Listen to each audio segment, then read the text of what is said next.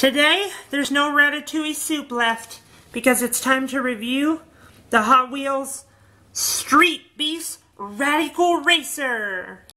So this car actually just kind of stood out when I was looking at Hot Wheels. Every time that I get a chance at the store, whether it's Vaughn's, Target, Walmart, Kmart, you name it, I always try to look for Hot Wheels cars that are different and weird and odd. And this one jumped my eyesight. This one happens to be part of the Street Beast series, creatures on wheels that are beasts on the street. So this is pretty much what it looks like. You've got really high detail on the wheels. You've got the engine right there. There's what the back of it looks like. It kind of reminds me of like a Dracula or like a Halloween type car. Time to show you some 3D without the 3D glasses. You guys can see the 3D effect of the car.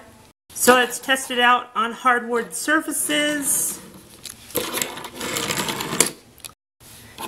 It's got a little bit of weight compared to the average cars, but that's because the back of it has more weight on it. But hey, it still glides pretty decent. So it actually says on the package for this kind of car, it's best on track, which pretty much is probably why it doesn't roll as great as most of the other cars. So it says right here it came out in 2012, so I don't know what this was still doing at the store. Because it is 2017, So there you have it. I'm going to put this car away because it kind of scares me. Just kidding. But thanks for watching my Hot Wheels review. Be sure to check out more Hot Wheels reviews on my channel.